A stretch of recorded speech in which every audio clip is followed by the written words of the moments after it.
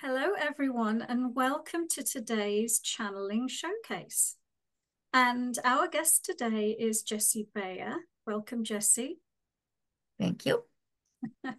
So Jessie owns Serenity Intuitive, which is a spiritual healing and intuitive coaching practice in the Pacific Northwest. She is a certified spiritual life coach, a skilled animal communicator, and she's also trained as a facilitator in the Sedona method and as a medical intuitive and a channel in the School of Intuition, which is my psychic development school. Jessie's focus is helping people with things like spiritual awakening, soul healing, helping them raise their vibration and reconnect with their inner knowing, because she wants to help others to be a shining soul, acting as beacons of light that help everyone else to do the same. So Jessie, before we dive into the channeling, I really wanted to just ask you a few questions. Sure. And the first question is, why channeling? Why is that something you were attracted to? Well, funny enough, I wasn't actually attracted to it. It just sort of like medical intuition was something that spirit sort of put in my path, as it were. And as most of you know, you can only ignore spirit for so long before they bring you around to what you're meant to be doing. So. Okay, you were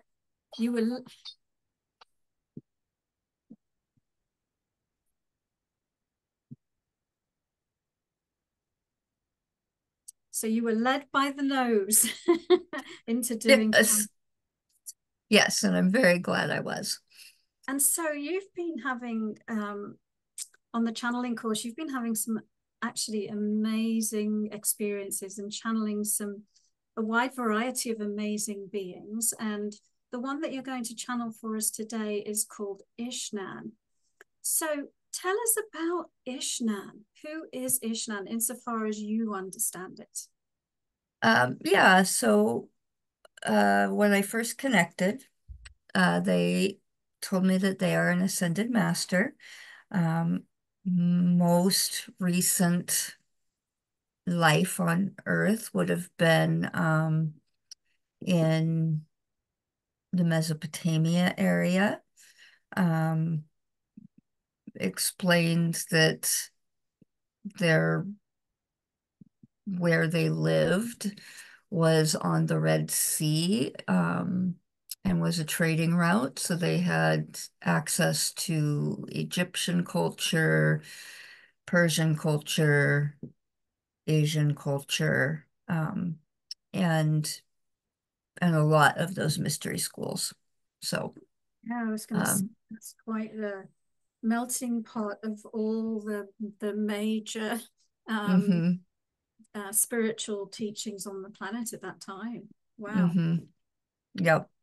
Um, and so now is an ascended master. Uh, Funny enough, didn't want to give me a name at first because said the name wasn't important. What was important was the information. But I said, it's important to me to have a name. So that was the name I was given, which interestingly enough, I guess in Sikh culture means cleansing. So, or healing waters. So, how has Ishnan helped you personally? Um, Well, I just get a lot from the messages, especially the one that I did in class. There was a lot of information there. And when I'm channeling, I'm not always absorbing that information. It's only upon listening to it later that I get a lot out of it. So I haven't actually channeled them a lot, but found a lot of what they had to say very poignant and exactly what people needed to hear. So yeah, I'm very excited to have an interaction with Ishnan. Before we do, I'd just love to ask you one question about, because you've been doing the channeling course in the School of Intuition. mm-hmm. What's your favorite part of that? How have you found that helpful for you? Well, I just love being in that high energy vibration that comes when you're channeling. And I've really enjoyed actually working with several new guides. So my master guide, but I've also um, forged quite a partnership with my channeling guide. So, so that's fun. So do you think channeling is something that everyone should do? Not is it, not only is it something everyone should do, it's something everyone can do. So, Yes, and actually does do. mhm. Because as we've discussed in the course, we are all channeled entities. We are all spirit and we have a body. And I actually got a written message this morning from Ishnan before we started, sort of addressing that. So, Interestingly enough, I was going to ask Ishnan about embodiments because that was something that came to me before we started. So I guess it's a message that really wants to come through. So without further mhm. ado, I'll invite you to get yourself into the channeling state and let me know when you're ready to begin. Okay. Before we begin, though, I would like to read Oh, what he what they gave me. sure. Um, your wisdom and mine are no different. It's all universal knowledge, accessible by every energetic life force. It is not hidden, nor only for the special few, because everything is special, and as part of the one, has access to all the knowledge, all the dimensions, all the realities, all the possibilities and outcomes. The only blocking The only thing blocking all of the everything is your filter. All energy life forces have a filter. Yours is not only your unique filter, but also the filter of humanity. Collective humanity has chosen a filter with which to operate, thus limiting what information can be comprehended.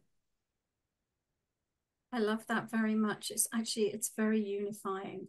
It's one of those messages that we need to listen to a few times to fully absorb, but very, very unifying. And I absolutely believe that that is true. And, you know, none of us is any more or less special than the other. And we all have access to all knowledge and information apart from the biases that we've put in place. Thank you for sharing that, Jessie. Mhm. So let's delve more deeply into Ishnan's wisdom.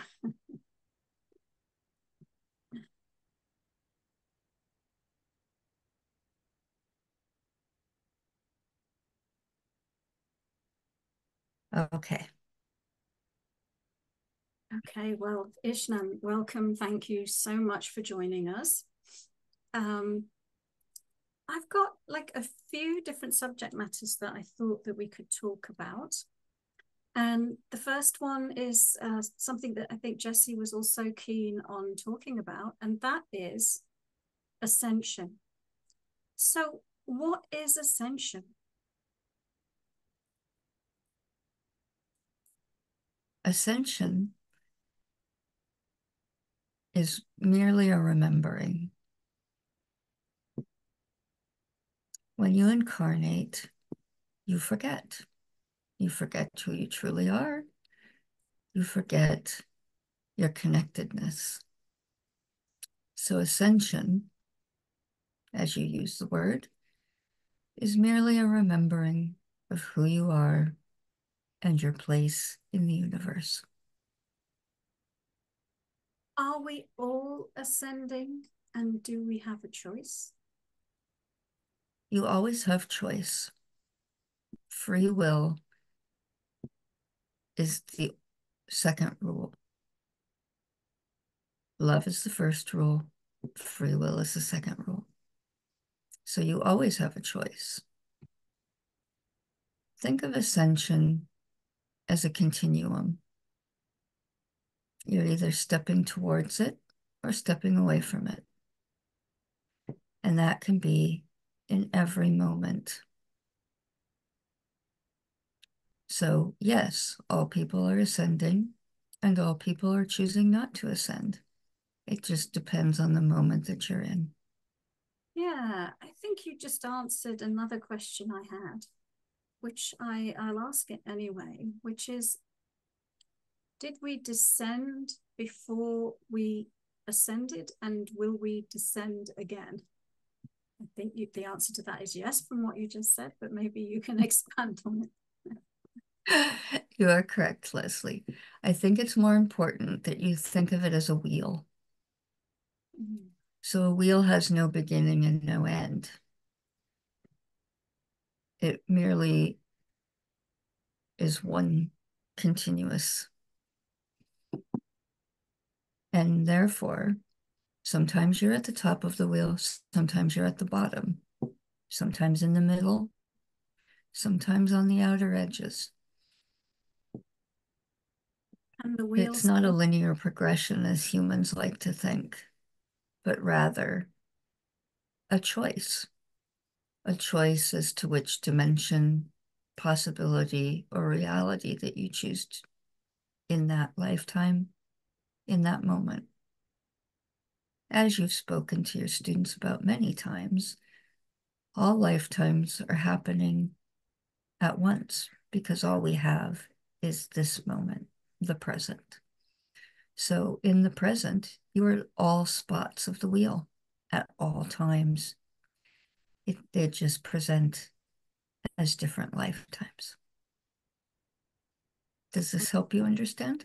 Yes, and I love the analogy of the wheel. I think it's a fantastic analogy, and it made me think of the Wheel of Fortune in the tarot deck, which I believe comes from ancient Egypt anyway. So the other thing it made me think of is almost like the ascension and descension is part of the natural pulse or the in and out breath of the universe, you know? It's like a natural rhythm. That's an excellent way to put it. It is the in and out breath of the universe.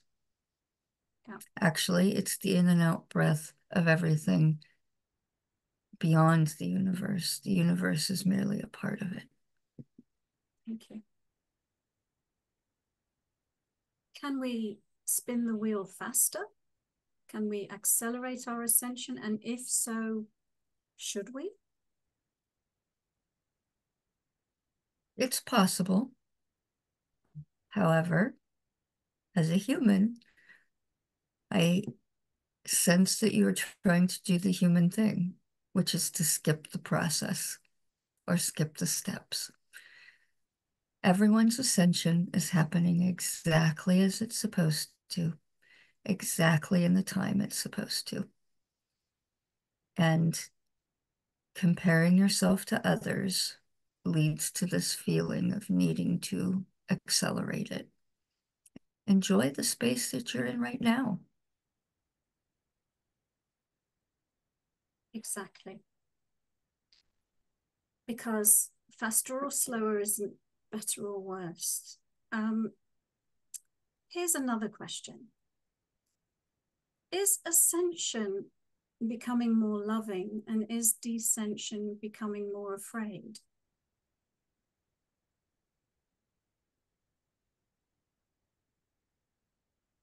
I believe that what you're asking is, what role does love and fear play in ascension?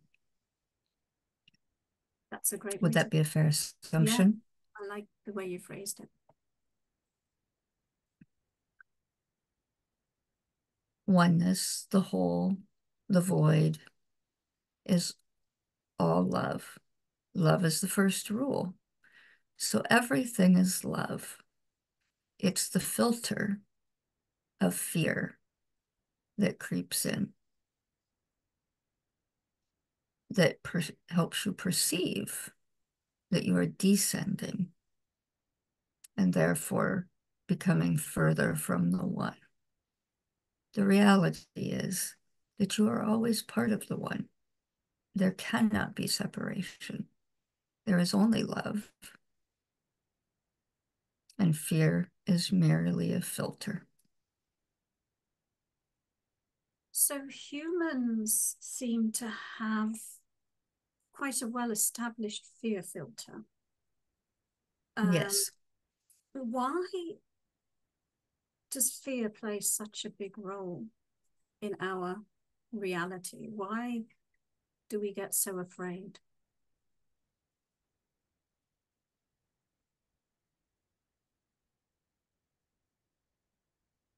You are on earth for experiences, and you always have free will. It is human nature to continue on the same path until it becomes uncomfortable. And only then do you make the choice for betterment or change in your minds.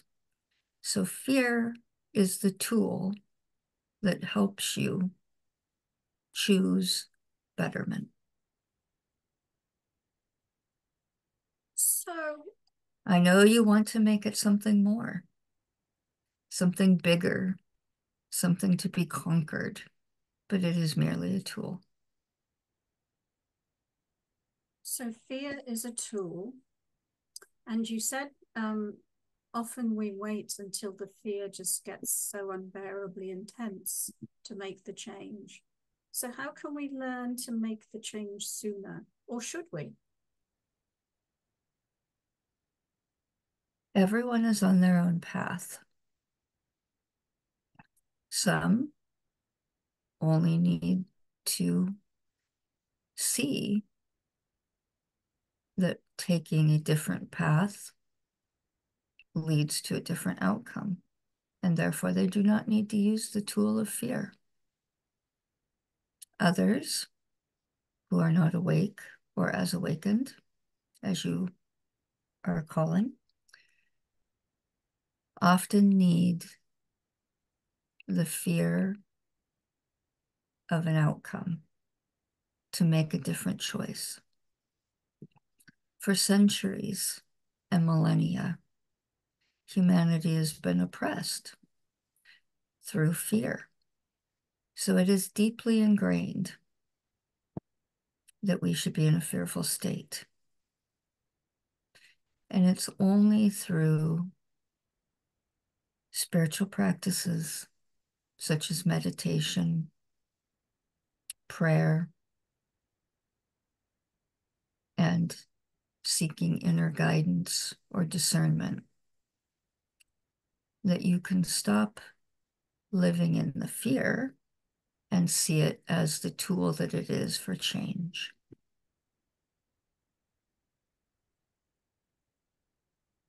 So you observe humans on this earth in our present time reality, from the conversation we're having now.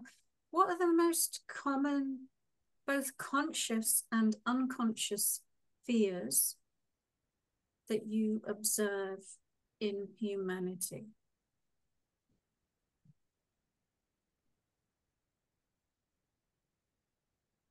The biggest fear that has been here since the dawn of time is the fear of being alone. This is the primal fear.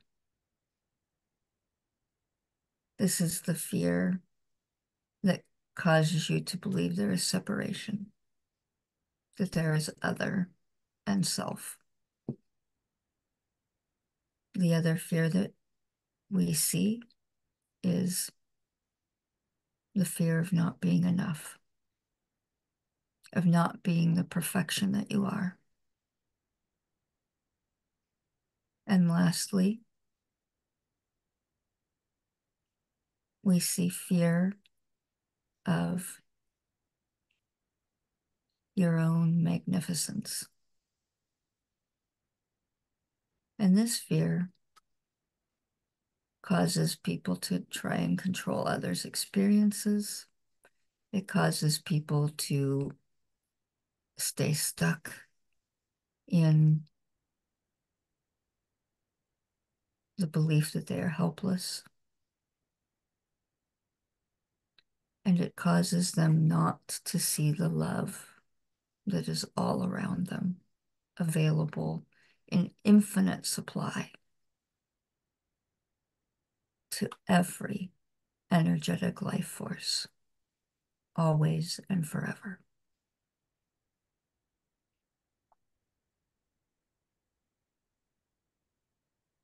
So let's talk about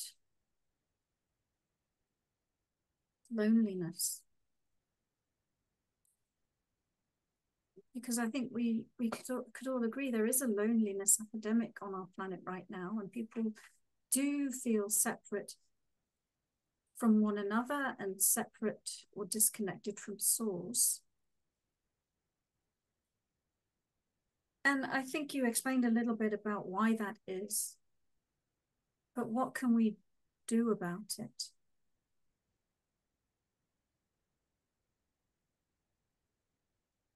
Instead of answering your question, I will answer your question, but instead I tend to pose a question to you.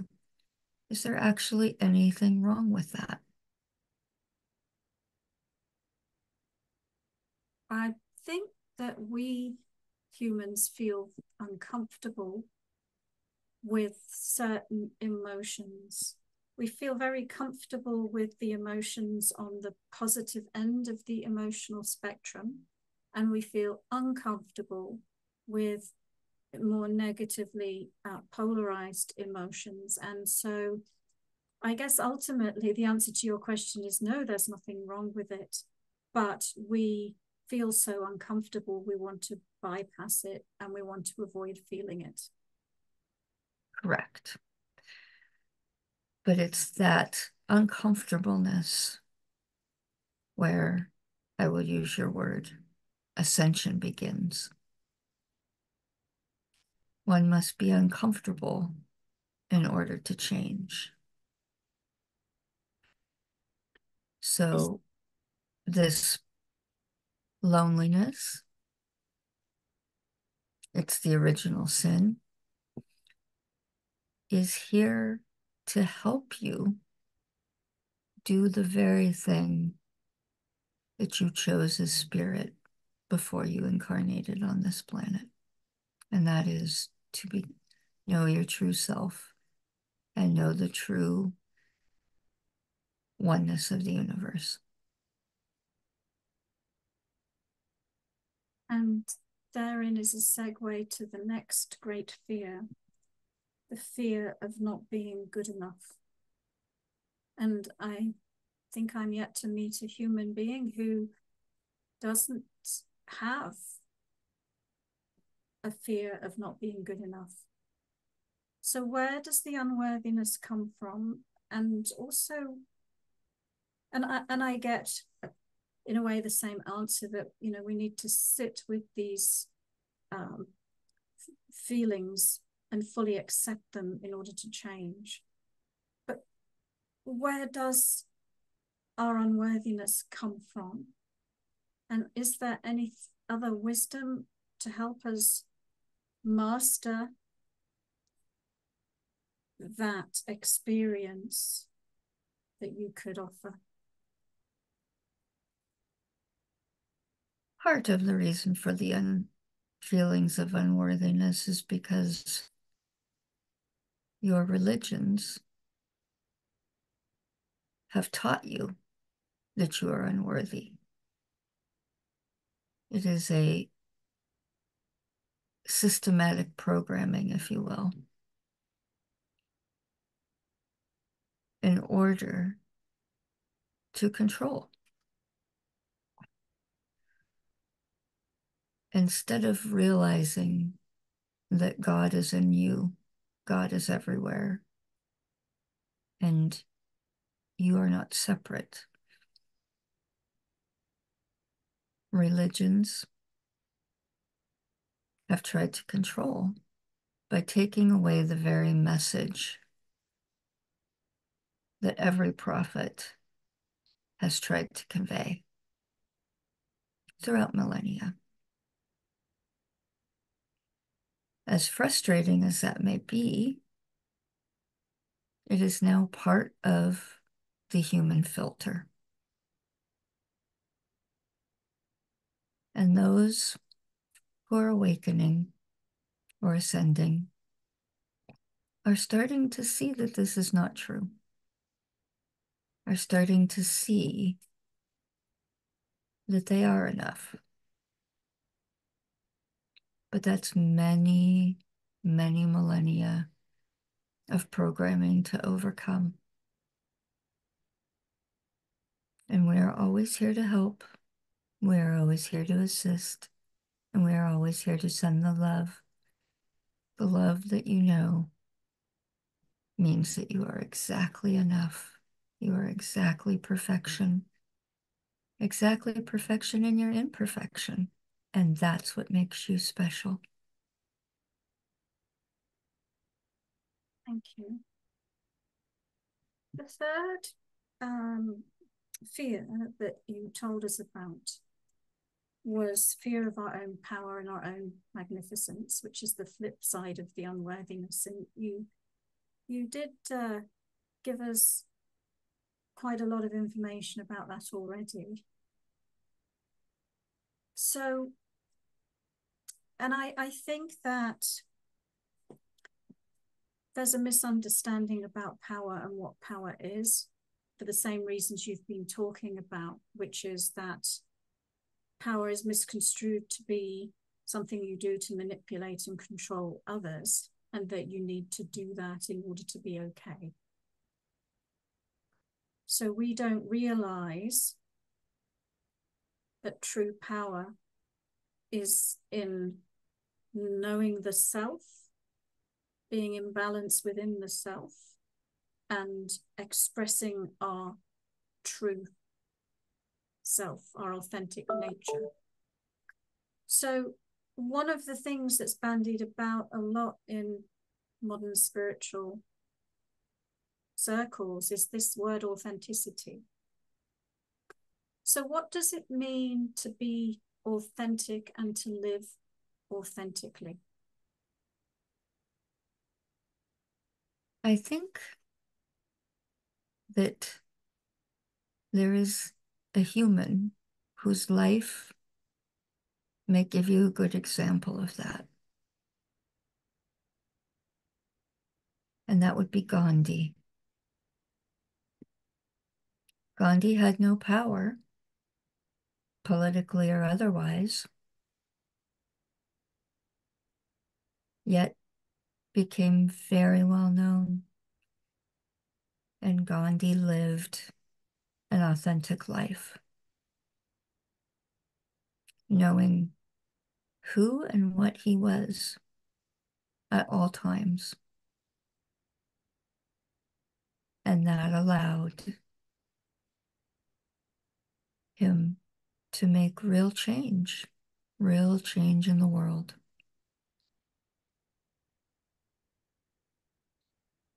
I could tell you many ways to do it, but often humans need the example of one who's lived that way before.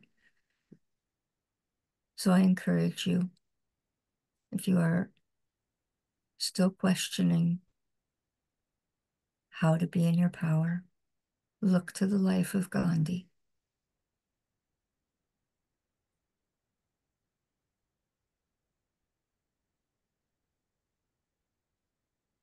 That is a beautiful example. And we definitely see through that example one human who helped many other humans and helped change the world. So being our authentic selves is the best way that we can contribute to our planet and to our fellow humans. And yet, probably most of us continue to lie to ourselves about who we are, about who others are, and we remain in denial of the true self. So can you comment on why it's so hard for us to be authentic? And you've probably given us a lot of reasons of all the fears and things, but help us understand in a bit more depth.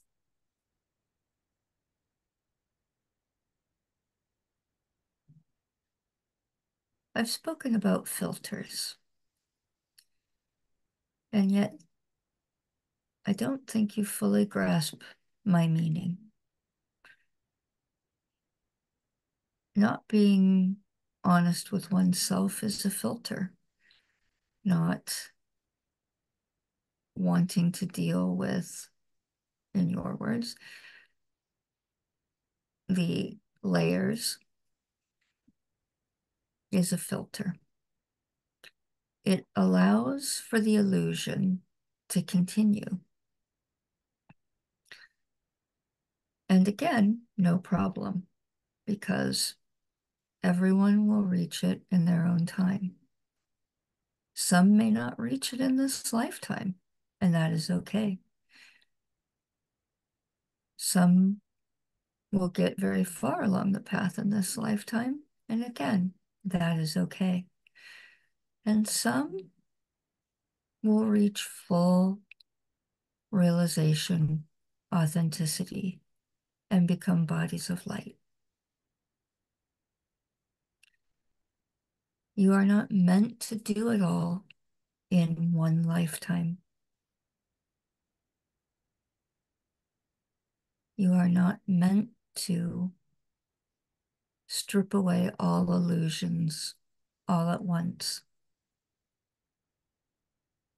This would be far too much for the mind and the body. And this is why it appears to be a gradual process on your planet. That is not to say that some don't do it in an instant, but those souls are rare. I guess my best advice to you would be, don't be so hard on yourself and enjoy the ride. So you mentioned mind and body. And so I want to ask you about both of those things. Another kind of word that spiritual circles have clasped onto very recently, although spiritual masters have been teaching this for thousands of years, is the word embodiment. I don't know that everybody using that word really understands the true meaning of embodiment. So can you explain, what does it mean to be embodied and why is it important?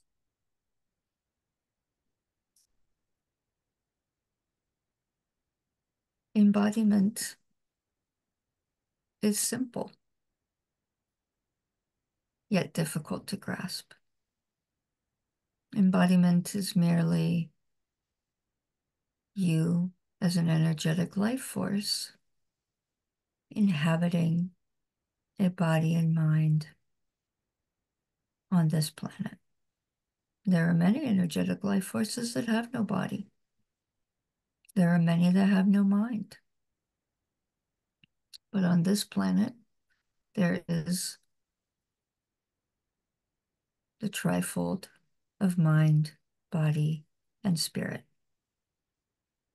And you've chosen this because it does help you accelerate some learning. Yet many of you walk around, I would say, to use one of your phrases, on autopilot, where the soul is disengaged from the body and the mind, or the mind is disengaged from the soul and the body, or the body is disengaged from the mind and the soul, or any combination of the three. So to be truly embodied is to be in balance with all three.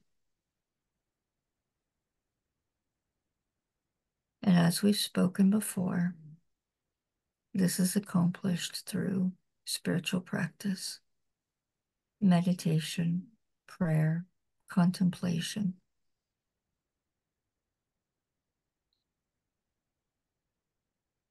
So, what can you do in a human body that you can't do otherwise? And I ask that question because I think a lot of spiritual seekers seek to move out of the body rather than more deeply into the body, and miss the point of having a body at all. So for anybody listening to this, explain to them what they can do in their body that is not possible to do in a disembodied state. The body allows you to have the experience of other. It allows you to experience touch, taste, emotions. It allows you to feel the bark of a tree, the wind on your face, to taste the salt of the sea and ice cream. It allows you to walk upon the earth and feel the energetic vibrations through your feet. It allows for a wealth of sensations that would not be possible in a purely energetic form. And through that, you can understand all the possibilities. I believe there's a saying on your planet, if you can think it, you can be it. And this is true. We can all manifest. But it's on the rare planets such as Earth where you get to actually have the sensation of touch, the feeling of hunger, the feeling of having a strong body or a weak body, and being able to move around and interact on a physical level with your environment. These things are not possible when you are in your energetic state alone.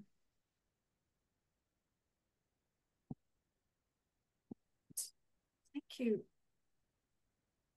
Do you also agree that if you have a physical body and a physical life, and you are wanting to create on a physical level, that it is the embodiment that allows you to magnetize that into your reality, into your physical reality? Very good, Lesley. You are correct. Thank you.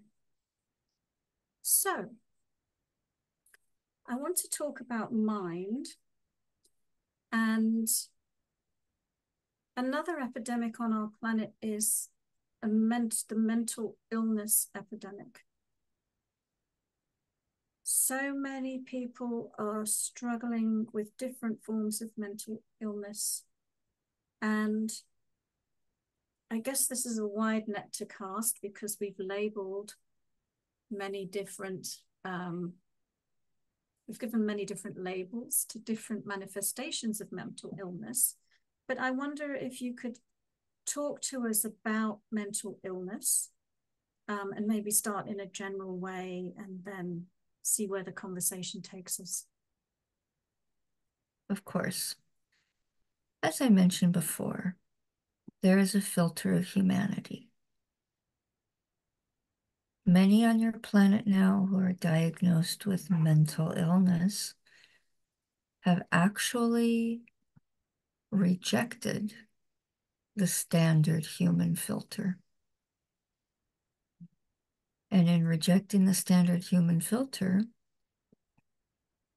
are able to perceive the wider range of what is possible, thus overwhelming their mind and their body. So those you call delusional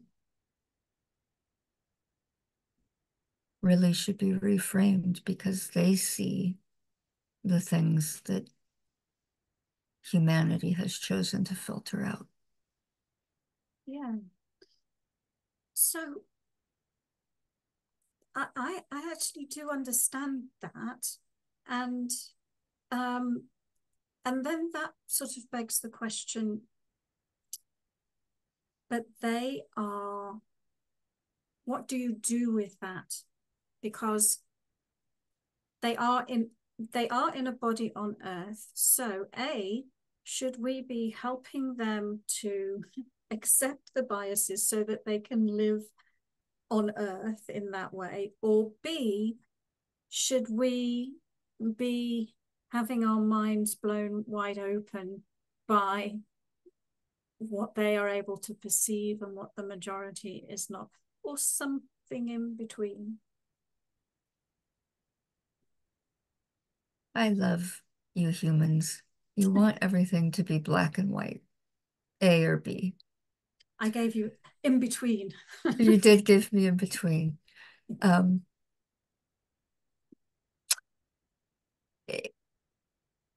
Many of those who you deem mentally ill now, and there are many, are here now to help you see that there are more possibilities.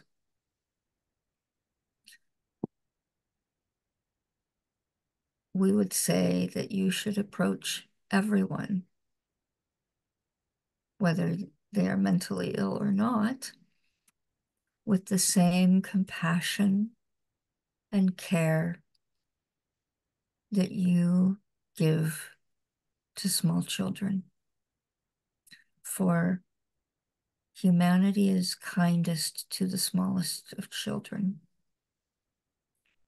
And as people age, you become more demanding and harsh. So if you want to help those who you deem need help, then treat them with the compassion you would a child. Treat yourselves with the compassion you would of a child. Dare we say, treat everyone with the compassion you would of a child. Yes.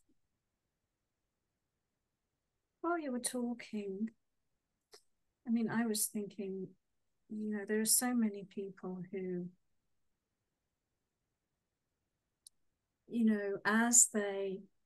we are all able to access multidimensional information. One label we give to that is being psychic.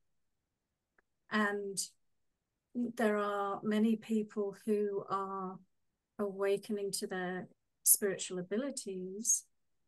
And if they're in the right place in the right time, there's someone who can help them understand what it is. And if they're in the inverted commas wrong place at the wrong time, they can be labeled and diagnosed with a mental illness, when really they're just opening to their multidimensional nature. Correct. Yeah. So let's shift tack a little bit and talk about another common theme. We seem to be covering common themes that people talk about in spiritual circles. That seems to be our overall theme today. So another one is this thing that we say is, the new earth, when it's part of this ascension thing. We're moving to the new earth. So I'd like to ask you 3 questions about it, actually. I'll read them all together. What's your explanation of the new earth? What are some misunderstandings that we have as humans about the new earth? And what is the current status of this shift as we speak in this moment? I will answer the second question first. The fallacy that you humans have around this is that you see everything as linear. A to B to C to D to E. When in reality, much like I said before, you can imagine it as a wheel with no beginning and no end. You can imagine it instead as a ladder, although the ladder is also a linear form of thought. The earth has merely moved into a different vibration as part of its progression on the wheel. And when that happens, all life forms that inhabit her also move into this shift in energetic vibration. Some are ready for it, some are not. But that energetic shift does not happen as a step would for a person. It is more like a pendulum, with one end of the pendulum being the old vibration, and the very other extreme of the pendulum being the new vibration. And as such, she swings back and forth, back and forth. And that can be very jarring to a species that has chosen to define things linearly.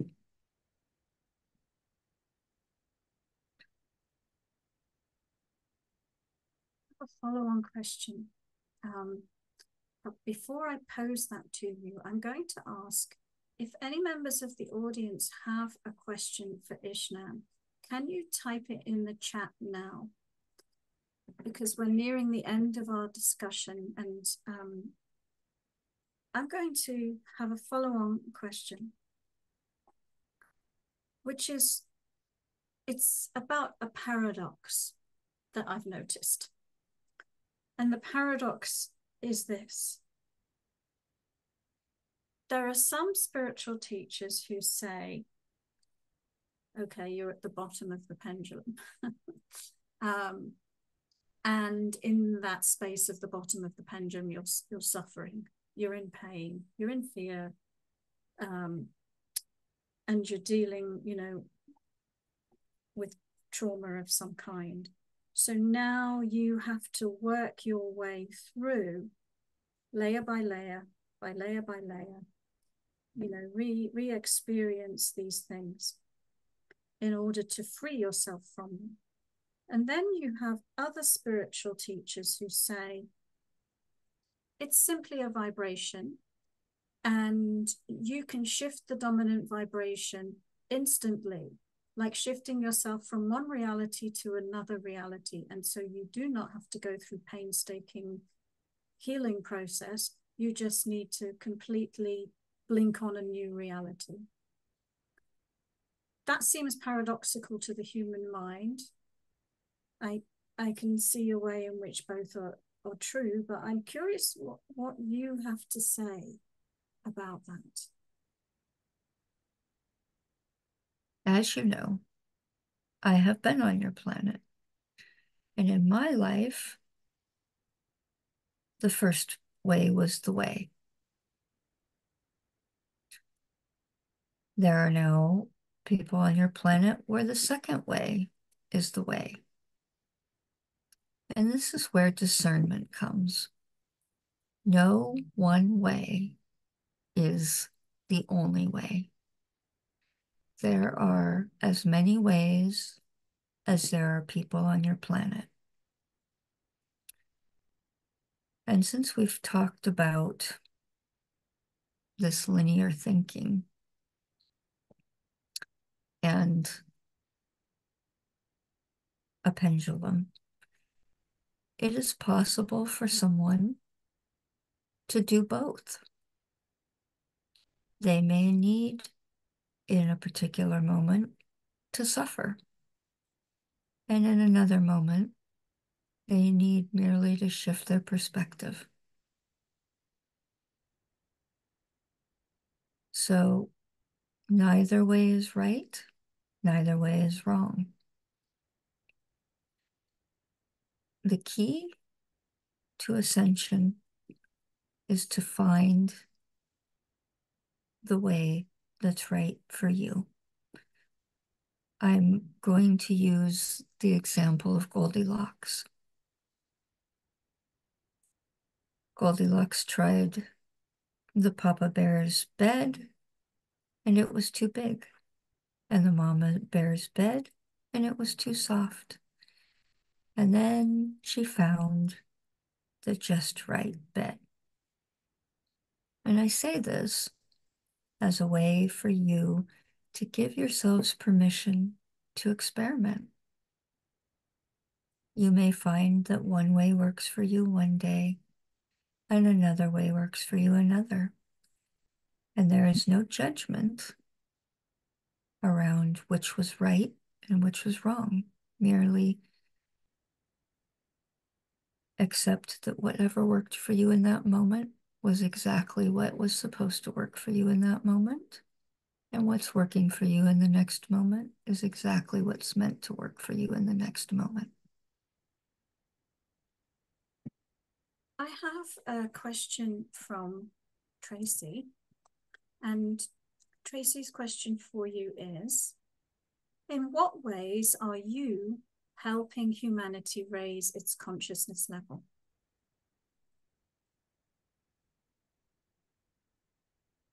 Well, one way is by having this conversation with you people today. I am always available as part of my journey is to be of service to humanity. And while I no longer have a physical form, I continue to aid and assist whomever asks for help.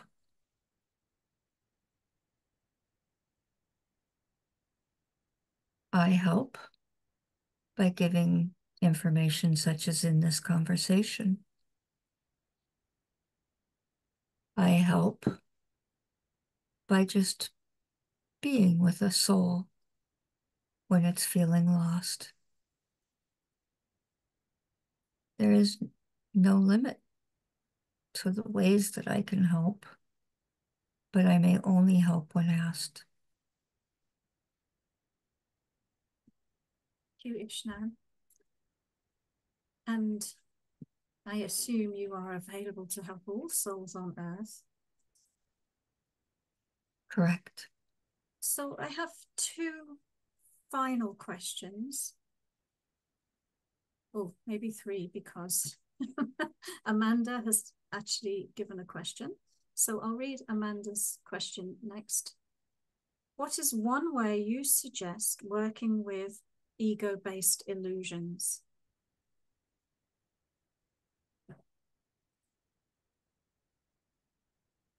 Again, I see many spiritual teachers saying that you must eradicate the ego.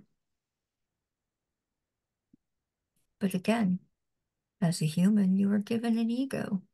It serves a purpose in this planetary vibration. And it is a tool, just like the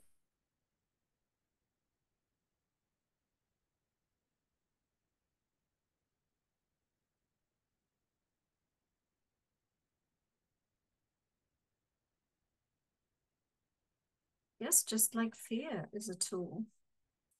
Ishnan was explaining that fear is a tool. It looks like Jessie's connection has been lost.